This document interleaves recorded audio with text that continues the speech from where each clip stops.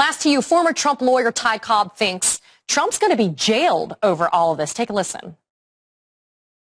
All they really have to do is show that Trump moved these documents at various times when DOJ was either demanding them or actually present. I think this obstruction case is a tight case, and yes, I do think he'll go to jail on it.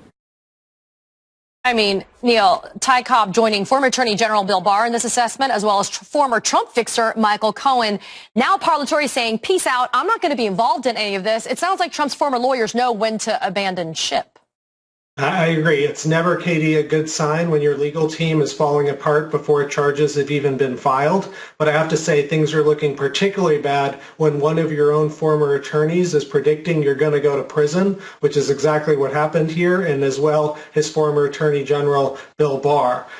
So I think that's a pretty telling sign. I do want to push back a little bit on what Hugo said, because I don't think that one of his attorneys resigning, Parlatore, can be chalked up to personal differences. That strikes me as highly unlikely. I mean, lawyers are used to working with all sorts of different people with all sorts of different strategic judgments. You don't walk out on a case like this for something like that. So, I think really, Trump loses a lot of lawyers. I mean, the only thing he loses more than elections is his legal representation, and he loses them because they're either going to jail or indicted or worried that they will, or something pretty serious. And so I don't think that the explanation that's been given, and of course Hugo's right, that's what they're kind of trotting out, personal differences and stuff, is enough. And it may be that they're trying to set up this other lawyer, Epstein, to be the fall guy. Who knows? We'll see. Time will tell. But, so far things are looking very, very bad for Donald Trump.